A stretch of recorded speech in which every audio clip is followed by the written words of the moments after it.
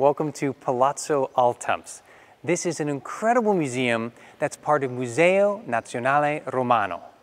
And it houses an incredible collection of artwork, and in particular, the Ludovisi Collection.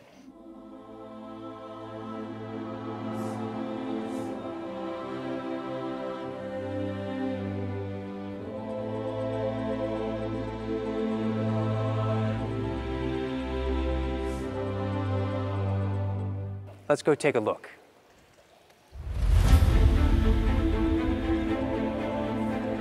The Boncompagni Ludovisi collection begins in the 17th century, and a lot of works of art were acquired by the family. A lot of works of art were unearthed on their property on the Quirinal Hill.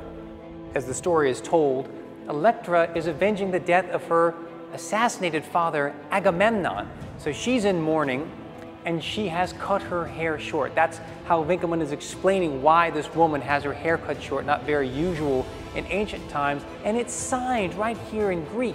It says that Menalaus, pupil of Stephanos, made this. What we have here is a Mars figure, variously dated, but usually around the 2nd century BC.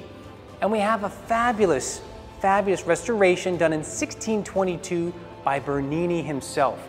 The hilt of the sword and the head of the little Cupid figure. It's an incredible piece to examine in the round.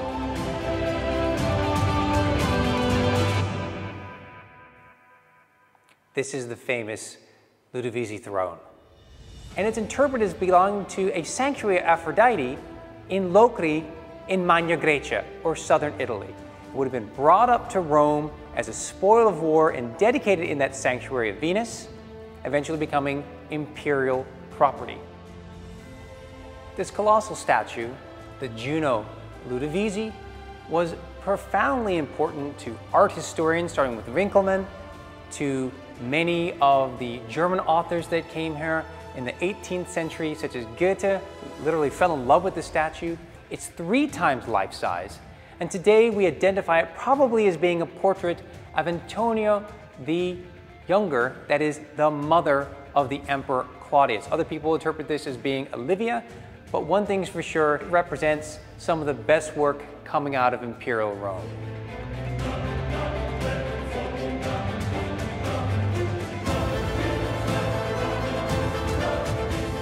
This is the great Ludovisi Sarcophagus, carved from a single block of Proconnesian marble. It was found in 1621 near Porta Tiburtina and became then property of the Ludovisi family. And it's extraordinary for its detail, the drill work, the depth of the relief. And you see a central protagonist at the top, some general. Now, this dates to about the middle of the 3rd century AD, and the interpretation is he's one of the sons of the Emperor Decius fighting against the Goths. And you see the violence, the drama of war, and you see on the top register really the successful Roman soldiers, and as you make your way down, you see at the bottom, crushed in defeat, the barbarians.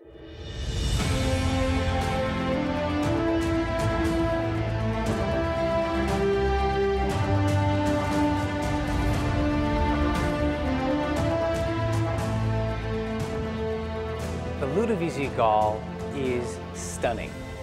This piece dominates this space here. What it is a Gallic chieftain committing suicide, holding in one arm his dead wife that he's already killed. This is the epitome of the noble savage. We can go back to Pergamene art. The kingdom of Pergamon defeats the Celts or Galatians that then Julius Caesar will associate with the Gauls. So this is found in the property, the Celestian Gardens, eventually becoming imperial property, even the property of Julius Caesar himself.